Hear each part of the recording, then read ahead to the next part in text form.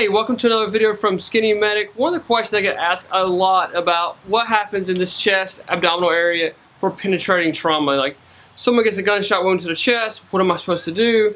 Do I wound pack it? Do I put a chest seal? Do I cover it up? What am I supposed to do? Even the stomach, do I try to wound pack the stomach or what happens? So it's one of the questions I want to answer in this video. So when you're wound packing, you're actually using the muscle cavity that's been created by the penetrating trauma to fill the void.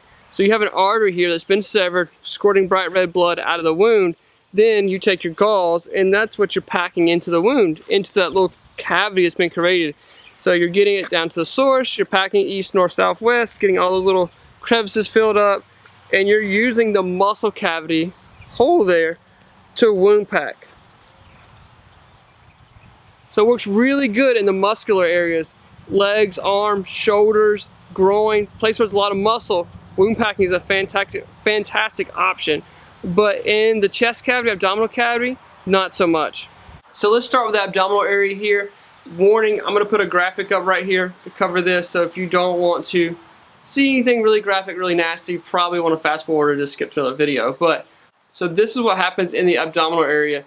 The large intestines, the small intestines are all right there, and they ultimately just kind of spilling out. And I know that looks really gross, but there's not a lot of vascular going on at the surface there. Yes, you do have some large veins and vessels going down in through the abdominal area to feed the legs, but ultimately, typically there's not a lot of bleeding, especially on slashes, things like that. The intestines just kind of come out because they're so compact in there, they just kind of come out. Now, it's my understanding that when they do come out, they die very quickly, so a lot of times what happens in surgery is they just cut out the part that's come out and they reattach it, things like that. So the best thing to do for this abdominal area here is just to cover it with a moist dressing. Just cover it with a dressing and try to keep it as clean as possible.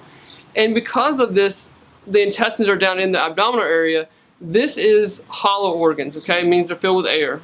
But, there's food and stuff like that, so bear with me. But they're not filled with blood. So they're considered a hollow organs. They're really smushy. So if you went to try to wound pack gauze down in there, you're going to need a lot of gauze, like a case of combat gauze. That gets expensive very quickly. So they just kind of move around and squish around. You can stick your whole hand down in there and just kind of move things around, and that's not very effective. So this is kind of a rough estimate here of what the chest looks like when we open it up. You have a lung right here. The right lung is typically larger than the left lung because the heart is sitting right in here. So it's kind of have to move out of the way a little bit. You've got the trachea and esophagus coming down, diaphragm running right here, liver, spleen, and intestines down below.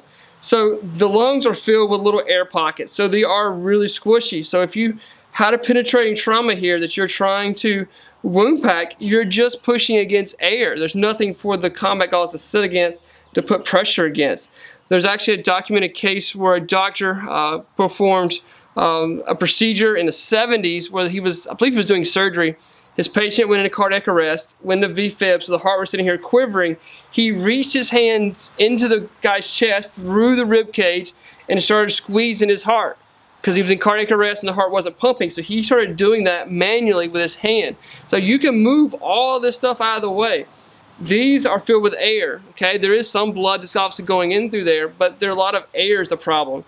The diaphragm, liver, spleen, they're very vascular, they bleed. But there again, they're squishy, so you start pushing on them, they just move out of the way.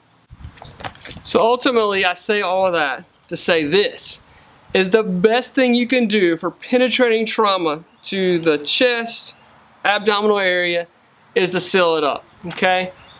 Vented chest seals are the way to go now. If you have the non-vented, that's okay. But right now, the vented chest seals are the way to go. This allows pressure that is building up to be released through the vents. Also, that'd be air or blood coming up through here. It allows it to vent out. So typically we do try to put an occlusive dressing, some kind of dressing like this on the neck area, unless you're just profusely bleeding. Then you gotta try to hold pressure. You wouldn't want to hold pressure on both sides, but you gotta control the bleeding. That comes first before airway and breathing. So trauma, penetrating trauma, I mean there's a hole in the chest, front or back, because the lungs are on the back side as well. Put a chest seal on it and seal it up. This patient needs trauma surgery. So I hope this video helps. You never know when you'll be the first responder, in the right gear and the right training. Hey, welcome to another video from SkinnyMedic. One of the questions that happens all the time. Can't talk. Alright, so this is kind of a rough joint. Wish I had a joint. Just kidding. Not really.